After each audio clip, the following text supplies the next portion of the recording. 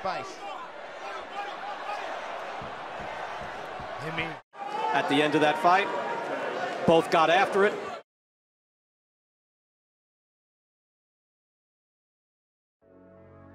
On February 27, 2021, Hemi Ahio fought in a rematch against journeyman Julius Long in a scheduled 8-round bout. Back, touch him up, good luck.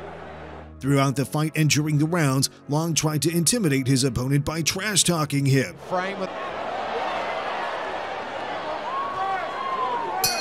a lot of talk. He does need to be cautious not to pause in range. Many times, Long stopped defending himself, and whenever Ahio connected with his shots, he made funny gestures to taunt him. Punish him, absorbing a lot of shock. Every time he eludes a punch too, not that time though. It's Sapsy. They're bombing away. Sometimes he can get out into space. Hemi having a laugh himself. They're getting sucked into the showmanship. Hey! Well, that's starting to become an interesting round because he's landing a lot of shots, he's talking a lot of smack. And he uses his bulk and his size and the gamesmanship right at the end. In round 4, Long sent Ahio to the canvas with a right shot, but Ahio quickly recovered and started finding success with his own shots. Julius Long is really landing those clubbing shots from the outside. Ahio is landing shots, but they no longer seem... Sticking to his guns long. Ahio did exactly the right thing. Stepping back. Only for him to step back. The crowd is enjoying this, a genuine slugfest from two big fellas. Nice work from Ahio, starting to land in combination. And the bell couldn't have come for a better time for Julius Lloyd Long. After a rugged 5th round, or 4th round rather, Hemi Ahio coming back very strong. Oh, both these men. Oh, look at that shot. That's one of many shots. Check hook from Long as he lurches 4 punches. Yeah, for a man who's taking a lot of punishment. Resilience, still standing. Once again, 3 shots in quick succession. In round 7, Ahio connected with a left hook that landed flush on the button, sending his giant opponent crashing to the canvas in a heap.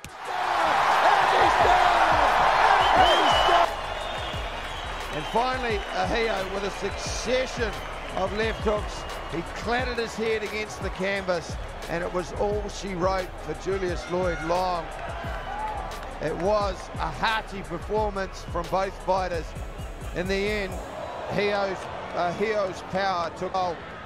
Julius Long epitomizes what it means to be a boxer. What he's shown. 7, your winner by KO, fighting in the red corner, Hemi Ahio! On February 17, 2018, Danny Garcia faced Brandon Rios after suffering his first career loss 11 months earlier. During the official weigh-in, Rios yelled at Garcia and claimed that he is going to win no matter what it takes. I'm ready, baby. I'm ready. Yeah, I know what I do. You know I come to fight. I don't dance. You know I come to fight. You know what I do? I come to fight. You know that shit.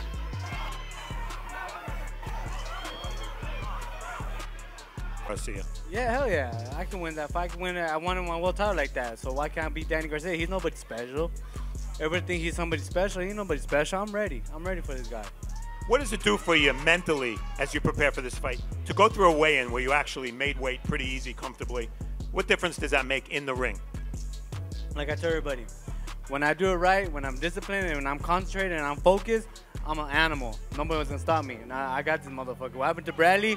What happened to Bradley? Everybody's thinking my last opponent, but Bradley, fuck them, they're stupid. But when I'm an animal and I do it right, I'm an animal. I'm coming to knock this motherfucker out.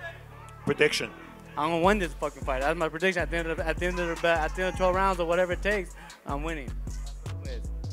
Anything thrown on the upper half will be considered okay. Anything on the lower half, no. Now, gentlemen, we went over the rules in the dressing room. I want you to keep this fight clean at all times, protect yourself at all times, and what I say you must obey. Good luck to both of you. Touch them up.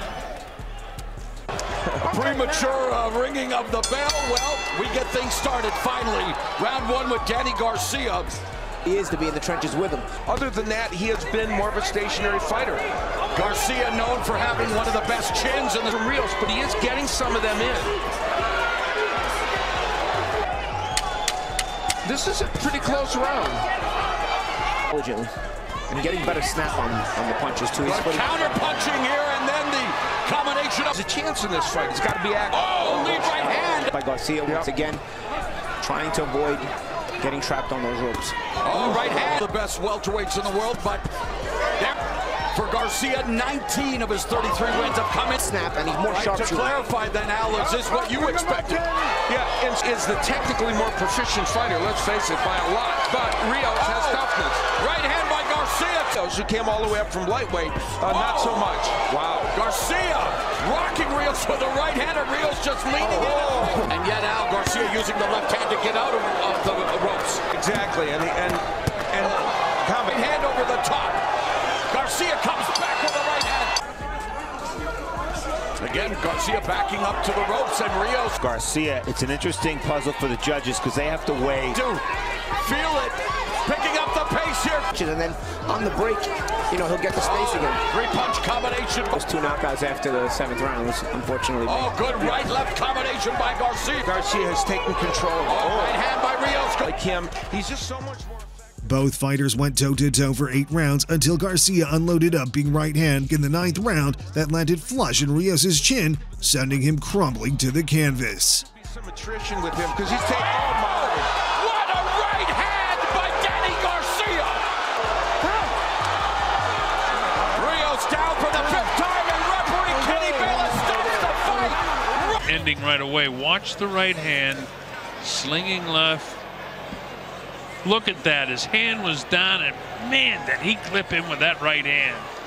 And that stage, side of your skull to right there, just a clean. That is, you won't see a cleaner knockout shot than that. Rios didn't clear that kill. Danny Swift Garcia. On December 12, 2020, unified heavyweight champion Anthony Joshua defended his title against Kubrat Pulev. Before the fight, Pulev promised to beat Joshua and take away his titles.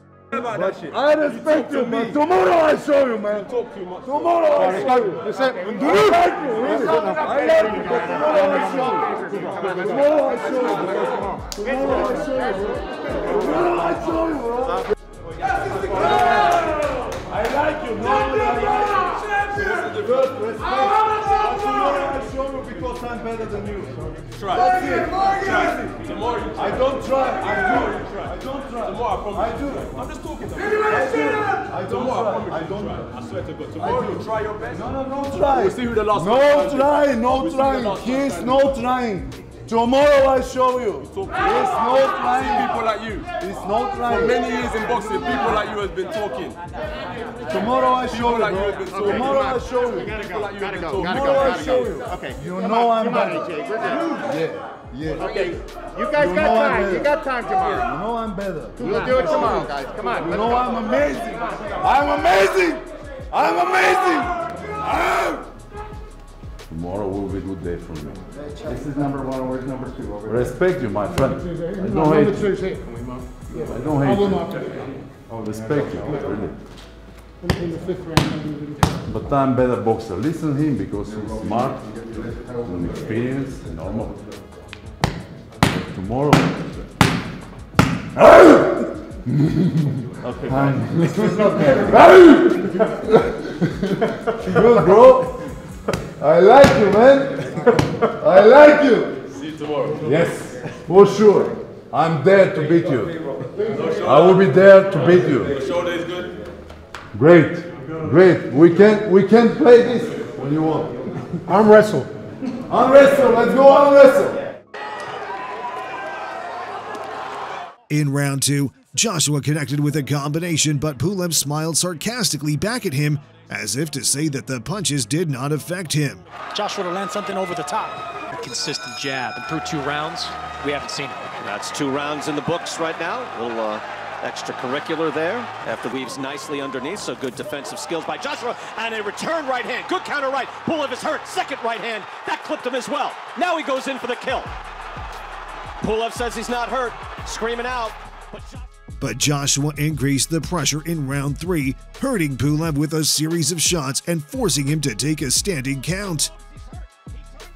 Once the fight was allowed to continue, Joshua put Pulev to the canvas with an uppercut late in the round. Turns away. Does he want any more? The uppercut. Pulev down on his back.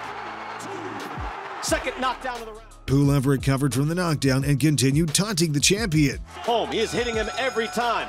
And the round ends. And whoa, and that's well after the bell and unnecessary. Really special. Good hard jab and a right hand by Joshua. That's a snap. On the scorecards, but I want to see the action he gave us in the 3rd round. Fast. There's downstairs looking for that big right hand and that uppercut. 3 in a row right there. It is. 4. There. Joshua has his head up in the air, a little high. Maybe, maybe not. But it's a good scorecard. Look at these uppercuts. 2 of them landed. 3. In round 9, Joshua sent Pulev to the canvas again with another uppercut before stopping him moments later with a brutal right hand. Right hand, and down goes Pulev, and that's it. And there is your ferocious finish. The count is on.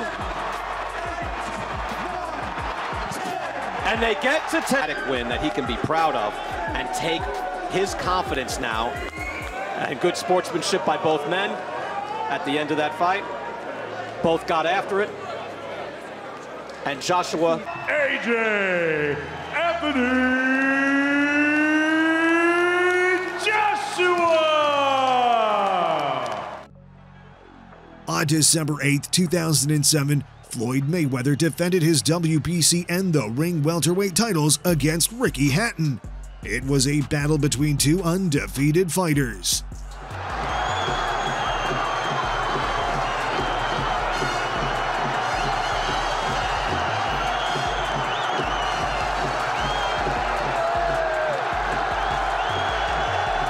Floyd's been aggressive towards me all week.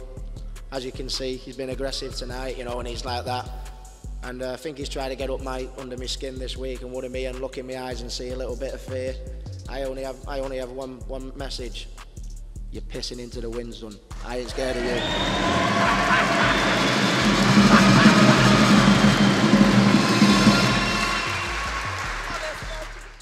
Hatton came out firing from the opening round, and his constant pressure initially made Mayweather appear uncomfortable.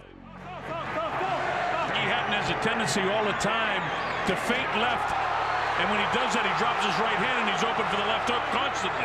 And Floyd has a way of giving you that shoulder. Now he works downstairs, leans forward.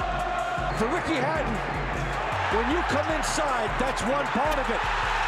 Floyd almost went down, but part of that is because he was backing up when he got hit. Walks into a right hand, does Hatton. Big right hand, and Hatton right back with a right of his own. Which is not Floyd's plan, but Floyd really catches you with clean shots. Now Floyd hangs on when he gets nailed with an awkward punch that time. Even if he loses a point or 2. In the 6th round, Hatton had a point deducted after he punched Mayweather in the back of the head. Rocked him with a pretty good right hand. Hit him with another good hand. And whether he's hurt or he's just off balance is a question. He got a big smile on his face, so it appears that he was off balance. It looks like he's taking a point away. Joe Cortez takes a point away because he hit him in the back of the head. The point deduction infuriated Hatton, who decided to turn his back on Mayweather once the action was allowed to continue.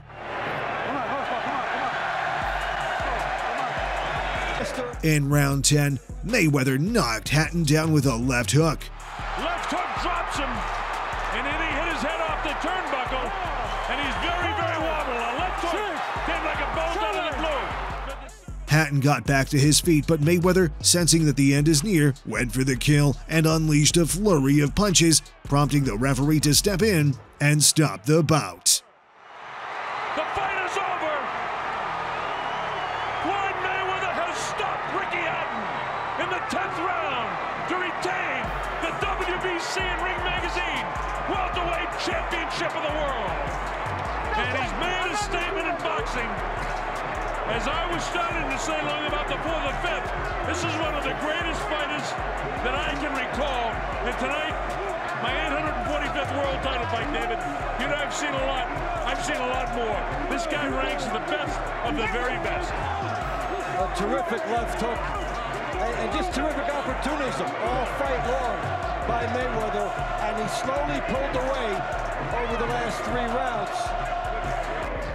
The winner by technical knockout at 135 of round number 10 and still undefeated, the WBC welterweight champion, Floyd Money Mayweather. Which of these fights is your favorite? Let us know in the comments below. And don't forget to subscribe to this channel and click on the bell icon to never miss another interesting update from this channel.